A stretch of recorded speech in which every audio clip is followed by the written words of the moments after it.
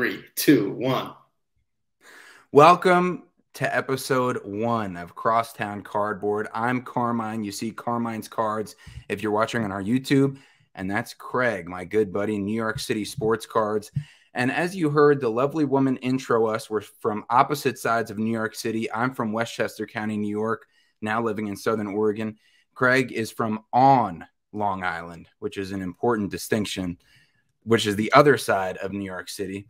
And I'm a sports broadcaster / news anchor here in Southern Oregon. Craig is a public high school teacher in the New York City School District at a sports and business high school, also starting up the now legendary Card Club, which I'm sure we'll get into.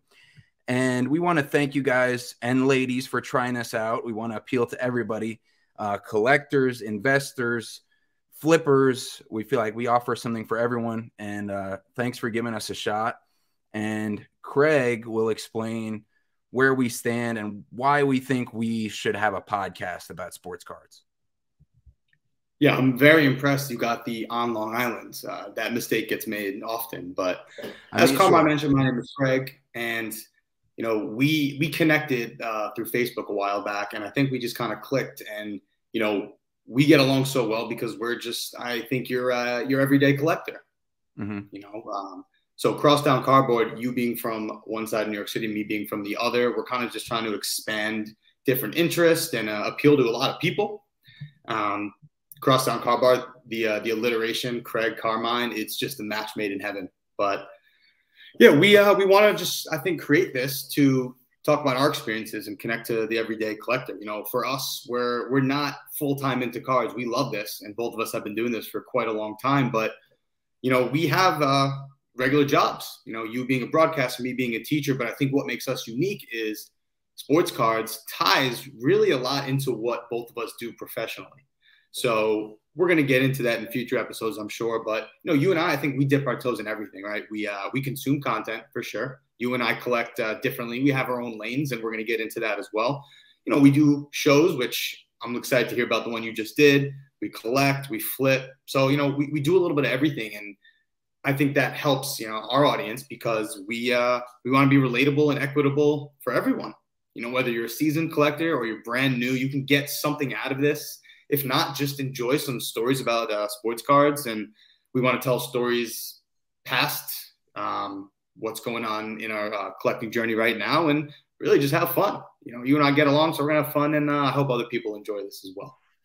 And as our good buddy, the sports card therapist, Rob Gerard, who thanks to Rob for helping us get all this figured out behind the scenes, he always says, if it don't apply, let it fly. So if it doesn't apply to you and you're collecting, then, you know, don't take it too serious. I mean, we joke around. We collect different styles of things. You see the Messi and Ronaldo card behind you, the U.S. men's soccer team. We're both Knicks fans, for better or worse. And, you know, Bird and Magic are two of my guys. I also like golf with Tiger Woods and Jack Nicklaus, which we'll get into. But I asked Rob, I said, what if it do apply? And he was like, well, I don't really know. I said, well, touch the sky, maybe like a Kanye West type of thing. But Craig, can you explain our first deal that we did together that then led to us, you know, becoming friends, becoming New York buddies, and then talking for like a year. And then, you know, I was like, hey, why don't we start a podcast? Because we got along so well and we were constantly talking. But it all started with that first deal that we had. Yeah, and I went back into the archives to figure that out. It was early January. It was like January 3rd, 2022. And I would say around that time, like last year, I was very into the buying and the flipping and the trading, and even for like just little margins here and there. And, you know, life gets in the way. You got to slow down a little bit. But you were right in the whirlwind of all that. So we got connected because you had a Michael Jordan rookie sticker. I believe it was in a PSA 5, I want to say. Yes. And I had this Kevin Durant encased auto and a BGS 9 out of 10.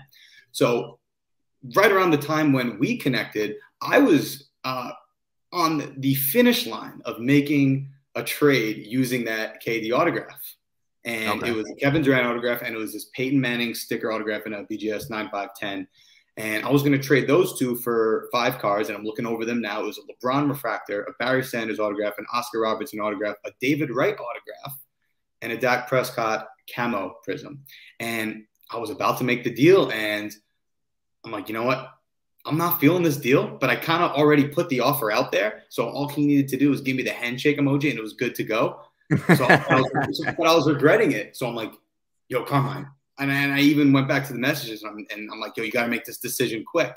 And I had just met you via Facebook chat, but basically you kind of sniped our deal at the last second, where I ended up trading that Kevin Durant and Case autograph and some cash for your Michael Jordan sticker. And because I didn't quite want to do that other deal, I quickly jumped on ours. I raised my cash offer. That was the only deal you and I have ever done, but we stayed in touch since then. Yeah, what was going on with that part of the deal? Because originally, you know, it was like you offered the KD, which we valued between like 400 and 500, and 150 cash. I think it was around $500 value and 150 cash. Sorry, my girlfriend's cooking dinner. I don't know if you hear that beeping in the background, but the show is hot so far, so maybe that's what's setting off the smoke alarm. We're a little corny too. Crosstown cardboard with a side of corny, but which is not a bad thing. So anyway, we had the deal going. You said 150 cash on top of the KD for the Jordan PSA 5 Fleer sticker rookie, and I said, I don't know. And then all of a sudden, you came with 350. And I was like, I think I just said deal right away, but how did you raise it from 150 to 350 so quick? You actually said deal, all exclamation points. Sorry, all caps on the deal. But it was originally, I offered the KD 150. I upped it to 3. You said 350. We met in the middle of 325. And I was going through a moral dilemma because I really did put that offer out there to the other person. But yeah, I mean, you know how it goes. Handshake emoji or it's a no-go. So we never got that far. So I was able to back out at the last minute, and yeah, look at this friendship that it turned into. I know. And now we have this podcast. So I wanted to dive into a little bit more, which that deal was great. And I was like, oh, this guy's fair. And plus, he even called me on Facebook Messenger, which I thought was a nice personal touch. And that kind of ties into how both of us deal with the sports card hobby. I mean, of course, we love collecting. You have a personal collection that you won't touch. My personal collection is mainly like one Larry Bird auto and a bunch of Knicks autos. You have something to show? You want to pull up? Oh, I've got plenty to show, but we'll get there. Okay. So, you know, that kind of ties into our personal nature of dealing with sports cards. I mean, we've done deals. I'm sure you've done deals with everyone from 7 years old to 70. And so hopefully this show can be something where we can connect people. And I mean, you're a teacher, so you're in education. My mom was a college professor for 40 years of psychology. So I'm kind of like into the whole psychology of the deal and, you know, people learning from whatever level we're at, which I would say, you know, kind of middle of the road. But I feel like that's one of the things that we bring to the table as far as the personal side of collecting, the stories behind the cards. And I mean, you were even on the news as a little kid opening up packs and getting cool cards. So I don't know if you want to expand a little bit on what side of cardboard that we want to get to in this podcast. I was looking for the card that I was on the news for, but I'll pull it up later. Okay. I think it's what you said, the storytelling element out of it. I've memories from when I was a kid collecting cards. I have cards that I've owned for over 15 years, and you know that ties to a lot of memories. And I think a part of that is kind of lost when you keep hearing about like what cards are going up, how much stuff are worth, the flip, the margins. Like, don't get me wrong, we both are involved with that as well. But I do think an element that's lost and kind of, you know, the essence of what cards were built on were memories and stories. I mean, here's just an example, right? Let's just jump into the cardboard. Here's an Ichiro card from his playing days from Hilo when he was in Hawaii, right? Mm-hmm. So this is the reprint from 2001. I'm not going to go into that whole story, but if you look on my Instagram, I have a lengthy post about it. But this card is worth, you know, whatever it's worth, and I'd probably make a nice margin flipping it, but I got this on my honeymoon. So this very card right here is tied to a memory for life, and I think tying these certain just pieces of cardboard to memories and connections and interactions and trades is we could talk about that forever. And yeah, obviously the value is a part of it as well, right? We want our collections to be worth something, but why can't it be a combination of the two, right? Good memories, players we care about, but we're also investing. I'll be the first to admit that I look at my collection from an investment standpoint as well. Totally agree 100%. And, and this is something where, I'm having a green screen malfunction. There we go. If I was in the weather center of my studio, this would never happen. But I think sports cards can be partially a thing where you can pat yourself on the back. Like, I don't know about you, but every deal I have, I'm celebrating, Tiger making a putt in a major, and if you look at this, I got this from Dave over at Extraordinary Cards. And I mean, that is not an understatement. He has some extraordinary cards. And the name doesn't lie. He does a lot, and he posts, and hopefully we can start. I mean, I know for a fact we'll start having guests maybe come episode 4 or 5, once we get ourselves established and kind of share a little bit about what we're about. And maybe we'll have Dave on. I know for a fact Rob wants to come on, sports card therapist. But, if you're watching on our YouTube channel, you'll see this Tiger Woods SP Authentic rookie auto numbered out of 274, which they also have a 273 version, BGS 95. And I have a $7.5K sticker on it as far as my asking price. And it just felt like a moment of accomplishment when I got that one from Dave over at Extraordinary Cards. And I know, on your backdrop there, you have a Michael Jordan PSA 8 Fleer rookie. And so we're gonna definitely mainly keep it about the cards. And it really doesn't matter the value of the cards. It might be a $50 card. It might be a malfunctioning green screen. It might be a $7.5K Tiger Woods card, but it's each card comes with a different story and a different reason why we like it.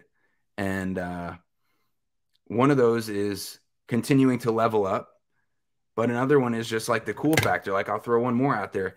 This Jack Nicklaus that I recently got, I have it at 2.5K. I feel like that's around what it should go for.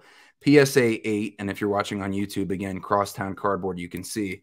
But it's a Barrett & Co. 1971, and this is the first ever card that Jack Nicklaus was printed on back in 1971. And some consider... Give me the knowledge. Yeah, I'll drop it on you. So this is a London Tobacco Company, and it's the first ever card. Like I said, Jack Nicklaus was on the Golden Bear. Still has the most majors, 18 to Tiger's 15, so you can argue who's the best, but it's his true rookie. And on the back, it says he's often seen on the TV screens, just like me, as he is an exciting player to watch, big hitter of the ball, if you can read that on YouTube. And so just a cool card with a cool backstory. And that's a couple of the golf cards that I recently got in probably the past month. But yeah, what's so fun about it? About what? What's just the hobby in general and the variety of cards out there is that makes you feel a certain type of way, right? To me, I don't know much about it. Just I have plenty of cards here that I just look at and at home yep, this is mine.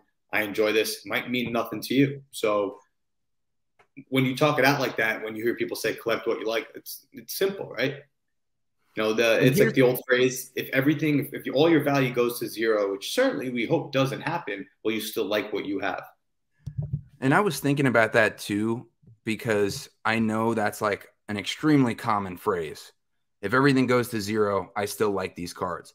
But I was thinking a step further, not only collect what you like because you like it, and if everything goes to zero, or if your cards, lose some value, you will be fine with it, or not fine with it, but more fine with it, because nobody likes to lose money. Not only that, you'll be able to sell cards you like better. I mean, if I can, I was just at the Portland, Oregon show. Like I said, I'm from Southern Oregon, or I'm from New York, but I live in Southern Oregon. And up in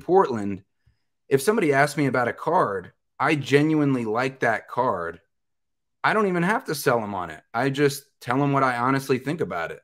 Like, for example, a Knicks fan came up and he was looking at a Walt Clyde Frazier, our boy right there next to Bernard King to the left of your shoulder.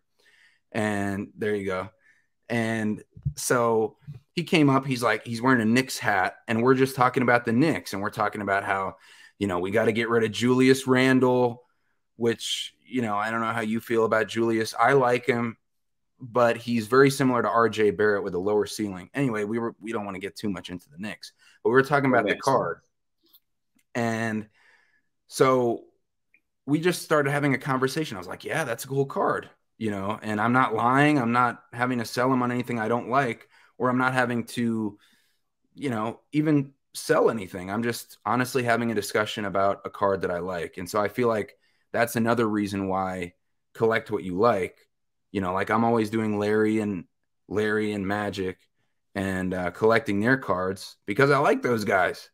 You know, I think that was the greatest 1-2 rivalry in basketball. And, you know, they each have their opposite sides. And then you see the friendship just in this picture behind me, if you're watching on YouTube, that they came to have. And so I feel like that's another reason to collect what you like, which we should talk about the upcoming World Cup a little bit, because you've been really going hard on the U.S. men's soccer team. Yeah, so you summarized pretty simply why you like Magic and Bird. They're two guys you enjoyed watching, right? What's the reason that you collect what you collect? And I actually really wasn't a soccer card collector, I would say, until early 2022. So it hasn't even been a year. But I coach soccer along with teaching. I teach high school math, and I coach soccer. So I coach at the high school level and I coach at the club level. So I'm around the field 6-7 days a week. So naturally, also having played my whole life, even though I didn't really watch much growing up, that interest is becoming, you know, more and more all around me. So I've taken a liking to professional soccer. With that comes taking a liking to the U.S. national team. Like, I'm around youth players. These youth players eventually become national team players. So I just feel like I'm kind of all in it. So naturally with that, I start liking, you know, the soccer cards more. Because the way I see it is, if I'm going to be watching these players for the next decade, I might as well, you know, have their cardboard and invest as well. So just to give you, like, here's one I picked up recently. This was a 30th birthday present to myself. It's Erling Haaland's red refractor out of 10. Nice. Second year. But if you look at his red refractor rookies from Topps Chrome Bundesliga, so that would be 2019, 2020. I mean, we're seeing cards in Gem Mint upwards of 20K. So I picked this up, and you know what? I'm a math teacher, so I like to talk about numbers. I picked this up for $750 straight cash, and it was a fun experience because I actually met someone about a 10-minute walk from my apartment, right at Central Park. So it was cool to do like an in-person, sale, only in New York City. And I was on my 30th birthday party, and this is Erling Haaland. I realized I didn't even introduce who it was, but I mean, if you are paying attention to any sort of sports news, this guy's absolutely tearing it up. And yeah, it's funny. I was talking to someone about buying the hype of a card, but I think it's different when it's not just hype. Like, he's the real deal. So now I've got the short printed card out of 10 that I'll probably never get rid of, not only because I believe in him, but this was a 30th birthday present to myself. So now there's extra sentimental value attached to it. So how can I ever part with this? Yeah, that's going to be a tough one to part with. And I agree with, you know, if you're buying the hype, but you think somebody's the real deal. For example, I got an Aaron Judge National Treasures 1/1 auto, which I put in our Wolfpack group chat with me, you, Amel Sarfani, which is he's another podcaster, but we like to promote our buddies, you know, Ken, Sports Card Lessons, DJ Sports Cards, Dave, and Rob, Sports Card Therapist. And so I bought the Aaron Judge National Treasures 1/1 unlicensed because of baseball, you know, with Topps and Bowman. Yep. But it was still a 1/1 NT auto Aaron Judge. So I bought it as he's on the home run pace. He probably had 30 home runs at that time. But, you know, he's on pace, and everybody's like, oh, Roger Maris, watch out, AL home run. Is this the real home run record and all that? And, of course, we know now that he broke it with 62. And at the time, it was just the hype. But I'm all about riding the hype while it's going up and selling while it's going up. even though it might not be the absolute peak. So like I bought that Aaron Judge for 500, sold it to a buddy in a bulk deal for 1,000. And then I saw it on eBay because he told me he listed it. I'm like, listen, all more power to you. Like, I hope you get the most money you can. And I saw it sold for 2,300. Wow. And I'm like, I could have had 1,300. Well, after eBay fees, maybe $1,000 more. And I'm like, but you know what? What if he didn't get it? What if he didn't get that record? And so I like to keep the money flowing if I'm going to be in that flipping range. And then I said, oh, hey, I hit him up on Instagram. I was like, oh, congrats, bro. Great. You know, so happy for you. And he's like, yeah, but the guy didn't pay. Classic so eBay like, in the year 2022. Am I right? Well, that's another part of the risk. Now, what if by the time he relists it, the Yankees are eliminated from the playoffs, which neither one of us are rooting for? Well, you like the Mets, so maybe, I don't know. Listen, it's tough to time those things when you are selling a card. And listen, I don't really sell too much anymore because I'm quite picky with what I pick up, and I really love what I pick up. So that's why I don't want to sell it. But it's impossible to time the market. You can never go wrong while things are on the up. Right. I'll give you an example. I had a Steph Curry 2009 Upper Deck, not his regular rookie, which I think was card 234, his first edition rookie in a PSA 10. Actually, might have also been card 234. And I remember it was last year before the finals, and I specifically ended that card on eBay on like a Sunday night, which would have been Game 7 of the Western Conference Finals, which they had already clinched. So that card listed at this like 1 or 2 day period in between them winning the Western Conference Finals and the finals, and ended up being like the highest sale of that card within probably like a 6-month radius, essentially. Use that to buy wife's first anniversary gift. So there you go. Everyone's happy here. Priorities. And I'll drop one more on you with getting lucky timing the market. I bought this Mac Jones. I think it was the Absolute, the ones that have like the triple patches with the sticker auto. And I think it was numbered to like 99 or 49. It was a rookie, but it was either a player worn patch or non-affiliated, which I usually don't like. But I bought it at a good price during the season, last football season. So 2021 football season. And that's when the Patriots went on that 8-game winning streak. But I bought it when it was around the 3rd and 4th game that they had won in a row. And so I'm like, oh, they look pretty good. Like Bill Belichick, you know, this could be the next Tom Brady. You know, people think that, oh, he's filling his shoes because he had just gone to Tampa Bay. And so I listed it on eBay during their win streak, knowing that they were going to play the Buffalo Bills on a Monday night game, which is the notorious game where they ran the ball like 3 times and still won. It ended the night after. So it was at the perfect hype. I think that was their 8th win in a row. And so I listed the Mac Jones, and I'm looking at this thing. I'm like, each game they're winning, because I listed it for 10 days. By the time it sold, I had bought it for 400. It sold for 2,200 because it was perfectly timed with that hype. And after eBay fees, I took home about 1,900. So I had a $1,500 profit. And I was like, oh my goodness. I was like, that might not happen again. But just the fact that that can happen one time and kind of catapulted me into like starting that big wheel turning of buying, selling. And I knew it wasn't going to be like that, you know, almost any other time. But I'm like, wow, this is incredible that you can bet on sports through sports cards and then sometimes hit it big. Yeah, there's so many things I could say in response to that. And it's fun to get that victory, right?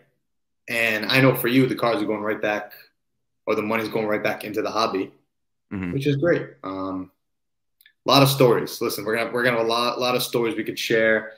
Like, that's a great story. I could tell you about the Michael Jordan that I got into, and I want this show to be about storytelling, because I can't help but see news and drama going on around the hobby. And we're not even going to get into that.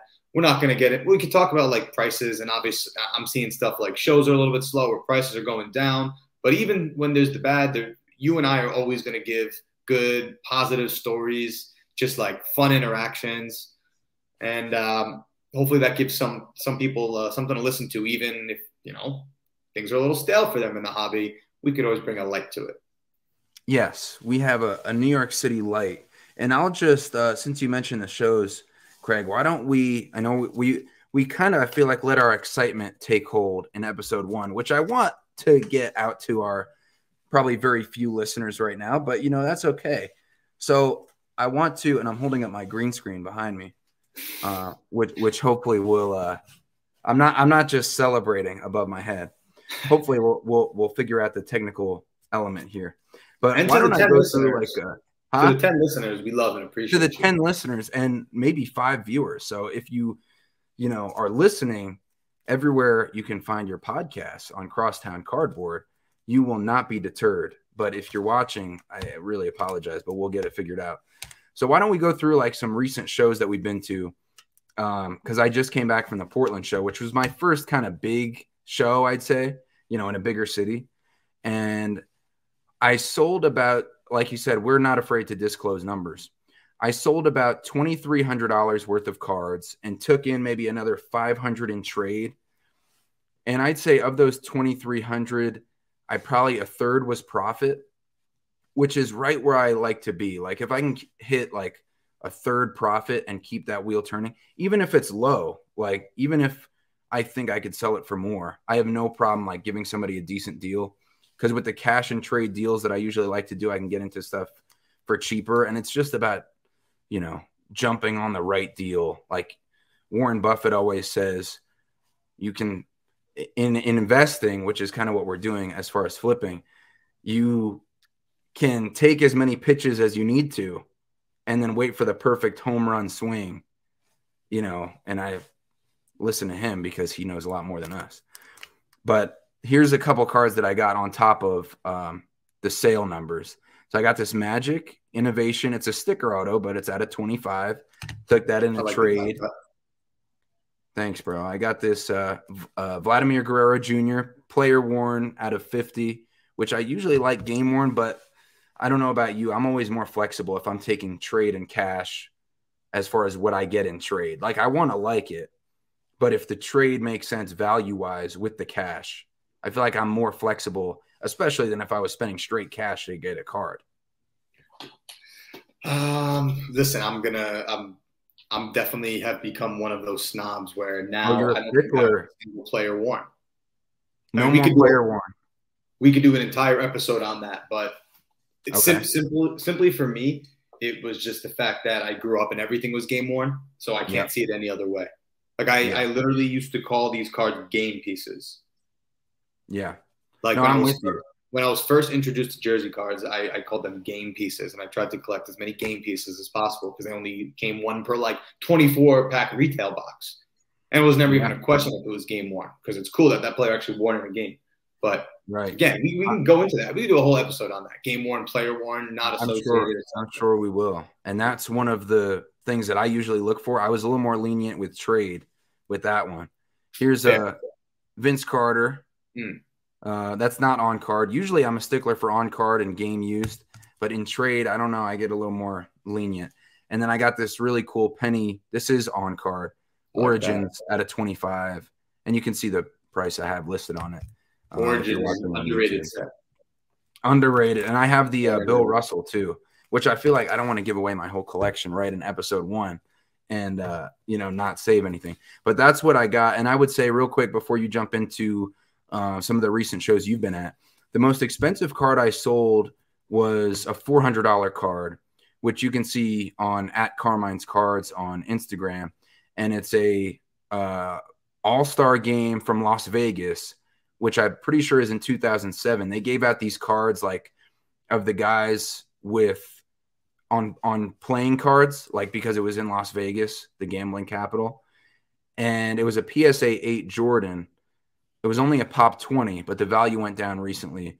And so I sold it for @comps, which I feel like if it's @comps, unless the recent comp is down or the guy got hurt, I'm fine moving that. But that was my most expensive card that I moved at the Portland show. And I have, several 4-figure cards in my case and a lot more, 3-figure cards above $500. But that was the most expensive. So I feel like between that $25 to $400 range was really where I made the most sales. Yeah, because you could find a lot of really cool things in that range. Mm-hmm. You know, we see a lot of these ultra modern on our feeds, but if you take, I don't know, from the year 2000 to 2010, there's a lot of brands, Upper Deck, Fleer, Topps Basketball, for example, that aren't around anymore, but those cards still exist that you can have at a much cheaper price. As far as shows, it's been a while for me. Fall's a busy season for me, coaching 2 seasons. So the last show I was set up at was the New York City show. I never miss a home game. Can't do it. The New York City shows, Laz is the promoter. It's Laz NYC on Instagram. He always brings out the best promoters, the best crowds. So that was fun for me because my inventory mostly being soccer, I was able to set up next to 3 of my soccer friends, and then there were 2 other tables next to us. So in a sport that's really kind of on the outside of, I guess, basketball and football, it was cool to see it growing and having all these tables next to me.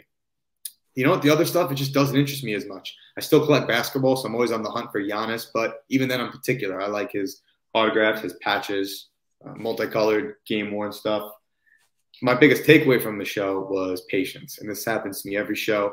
And it applies not only to shows, but collecting and making moves. You know, I go the first 3 hours and I didn't really do anything. No trades, no sales, no nothing. And then you start to get discouraged. But you stick with it. And then by hour 4 or 5, the deals start coming in and flowing, and I'm making moves, I'm making trades, my inventory's, you know, I'm re-upping. So just patience. And since then, I've been able to buy a few things from home, but I'm really enjoying what I'm having right now. Every once in a while, you'll go into the PC and I'll just look at certain cards and like, yeah, I can't replace this. Like, I don't want to get rid of this. And I'm at a pretty good place where I like a lot of my stuff right now. I still have a full Zion case worth of inventory that I'm just waiting to set up at a show. But in the meantime, always looking on Instagram for new stuff. And I should be able to set up at a couple shows November, December, especially around World Cup time, which is what I've just been waiting a year for at this point. That's been part of my problem too, which is because I feel like I'm really liking what I have. So as far as like trades, it's getting a little bit tougher because like, I'm like, well, you know, I don't want to trade this card because I really like it. Like I just got an SGC submission back Nice. from my buddy, Jack B. Nimble Cards, submitted it. And he brought it to the Portland show for me. And one of my 2014 Prisms, which I just love that set. This is the Wilt, which I just got in another deal from a guy in Australia. Red Prism's number? Yeah, out of 25. Nice. Number to 25. This is a pop one on the Wilt. Color match. Sucker for a color match. Yeah, perfect for the color match for Philadelphia. And so it was the same thing with the Dame. And so I was like, well, I don't really want to trade this because it's, you know, a pop one. It's super cool. A Dame collector is going to love it. And this guy came up and he was like, well, what do you think? He pulled out a Joe Montana game used, our favorite, patch auto out of 15, immaculate, big patch. And I was like, big patch. Okay. It was a 1-color patch though. But I was like, oh, okay. And I had been texting my buddy Kahlua Cards on Instagram, huge Dame and huge Portland collector. And I met him in person for the first time at this show after doing deals online. And he said, I'm coming to get that card. And so I was debating like taking it out of the showcase, but I never want to. He didn't say for sure, like I'll pay, because I told him what I was asking. I said, I'm asking $350. And he didn't say for sure, like deal. So I was like, okay, let me keep this out because I'm not sure what's going to happen. So he comes up and he's like, to the other guy who was starting to get into talks with me, he's like, step away from my Dame. And but he knew the other guy. He knew the other guy. But he came in and we made a deal. You know, we kind of negotiated a little bit, but we sold it for what I thought was a good price. And I don't want to say just because I haven't okayed it with him, but it was somewhere around what I was asking. And But I just love giving that card to somebody who is going to put it away, first of all, and loves Dame, loves the Trailblazers. And, you know, the in-person shows, I want to get to more. I wish I was in your and Rob and Ken's area in the Northeast, like still back home. Yeah, we got but shows it's a little few and far between. Yeah.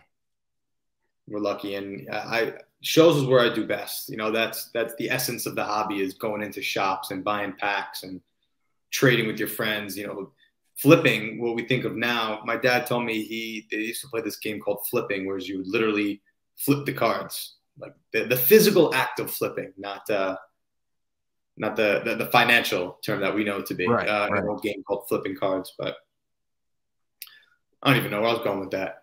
But no, well, speaking of flipping, well, you're flipping to me because now I'm talking. But boom, broadcasting, quick on your feet. And back to you, Carmine. Yeah, yes. Back to me in the studio. Actually, here's the mic right here. But speaking of flipping, I did my first coin flip for, like, you know, we were like between 300 and 350 on a deal. And it was a guy from Montana, of all places. He was in Portland for a basketball tournament with his kids. And I wanted to unite, strangely enough, Magic and Bird. He had a Magic Johnson Select Auto out of 30. It was like rare year. It was pink. BGS 9.5. I had the Bird in the same card, also a BGS 9.5 out of 30, pink, same year Select. I want to say maybe 2014, 15, around there. And so I knew he had a strong reason to unite those two cards. And that's actually where I got the Penny and the Vince Carter in partial trade. So I was like, I really like 350 on top. There was also a D Wade auto out of 15 that I ended up selling before being able to show you guys. I wanted 350 on top. He was like 300. I was like, what about 325? He's like, well, let's flip for it. And I said, between 300 and 350? He was like, okay, cool. Yeah. And so we agreed. So it was in the air. I called tails. It ended up being heads. But I was still happy. I was happy to get 300 either way. I mean, it was still a deal I would take. It was good fun. I would have been over the moon. But it was good fun. It was good fun. And I turned around with a smile and shook his hand. I said, great. I'm glad to get that card in your hand. I actually took a picture of him with both cards, holding them up with this huge smile, Magic on one side, Bird on the other side. And then a few days later, I'm doing a podcast with Magic and Bird on either side of me on the green screen. That's a sweet picture too. The Celtics under there. Yeah. And I think that was in his, when he got, correct me if I'm wrong, some Bird and Magic lovers out there. It was either his last game or it was when he got inducted into the Celtics Ring of Honor. And Magic came out. And I think they had, like, he's like, I need an undershirt underneath my Lakers warm-ups. He's like, I can't go out there with no undershirt. And one of the Celtics equipment people tossed him the Boston Celtics shirt. And then it just kind of, it encapsulates their rivalry. And those two guys, along with Peyton Manning, and now I'm getting more into golf. Those are guys I love, and partially because almost everybody loves those guys. And and I think they're undervalued. You can get great cards for cheap of all three: Peyton Manning, Magic, Bird, and their values probably aren't going to change very much. Yeah, like I said, patience. If you're good holding those, they seem like a safe play. But for this first episode, yes, I want to wrap up with this because I'm chaperoning a field trip tomorrow, and believe it or not, it sounds like a day off. These kids are reckless, so I got to be in my A game tomorrow. But yes. What are you looking forward to most about this podcast? You know, why should people continue to tune in? That's a great question. If you made it this far, I want to say thanks for trying us out on Crosstown Cardboard, because we're just two average guys, broadcaster, teacher. We love cards. We've loved it for a very long time. You know, we both started collecting 20 years ago. I took about 15 years off probably before jumping back into it a year and a half ago when my mom had hip replacement surgery and I was home for 3 weeks taking care of her. And I just went through my collection and I said, man, I really love this stuff, and started on eBay, started buying and selling, getting into the Instagram, Facebook groups. And Craig's been going strong for at least 20 years. And so we truly love sports cards and love the connections made through them. I mean, we're good friends now because of cardboard. I feel like, why should you keep watching? Just to enjoy the hobby with us. I mean, you know, and we'll interact with people who comment on YouTube. I mean, I've helped, you know, mothers who write in on my Instagram and say, hey, I saw you're buying and selling cards. My 8-year-old son wants to know what value you would put on this card. And I'll message with them. I mean, I've messaged with people for hours, not even trying to buy a card from them. And that's just the friendship that you can make through collecting and through sports cards. And we're going to offer different perspectives, you know, talk about perspectives and talk to people of all different races, religions, you know, genders, whatever it is. New York being one of the most diverse places in the country, there's a lot of different and diverse takes that we'll have on sports, and different diverse people will have on the show. And, you know, just to keep having fun, have an outlet, have an escape, and hopefully make a little money in the process. But I mean, I know we're going to have a lot of fun with it. I hope episode 1 was fun for people who listened. I know we certainly always have fun talking about sports and getting on random topics. And, you know, and I used to work at ESPN, so I have a lot of stories from ESPN that connect to sports cards. Humble brag. Yeah. Hey, like I say, you can pat yourself on the back once in a while. You know, I feel like that's healthy. I'm your #1 fan, Carmine, so I fully support it. Thank you, bro. So, might as well say this now. Like Mike Breen told me when I got to talk to him for half an hour, you know, I was gonna mention this story. Oh, and, your boy Mike? My boy Mike. I do have his number in my phone, but I probably wouldn't be able to call it now. But when I started as an intern at ESPN, I said, Mike, you, Jeff Van Gundy, and Mark Jackson, you're always fooling around. I said, how do you manage the time between talking about the game and talking about your personal stories with these two guys? And he said, it always comes back to the game first.